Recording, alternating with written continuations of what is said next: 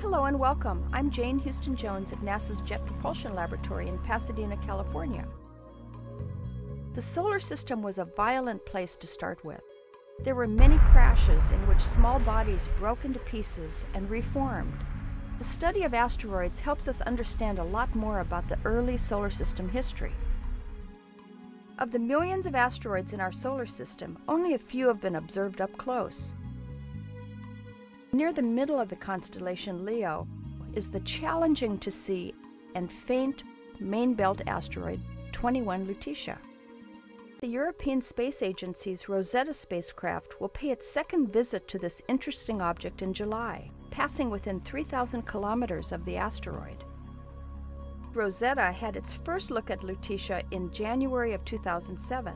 The OSIRIS camera imaged the asteroid passing through its field of view during the spacecraft's approach to Mars for a gravity assist. Rosetta's instruments will collect enough information to create a resume of the asteroid's past, where it was born, how it got started on its asteroid career, and if there were any mid-course corrections.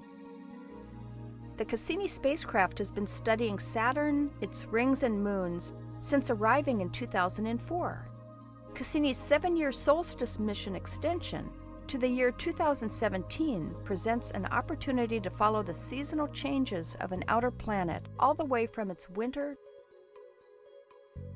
to its summer. During its 155 orbits around Saturn, including 55 flybys of the moon Titan, Cassini will fly by the icy moon Enceladus 11 more times. You can learn more about Cassini and other NASA missions at www.nasa.gov. The NASA contribution to ESA's Rosetta mission can be found at rosetta.jpl.nasa.gov. That's all for this month. I'm Jane Houston Jones.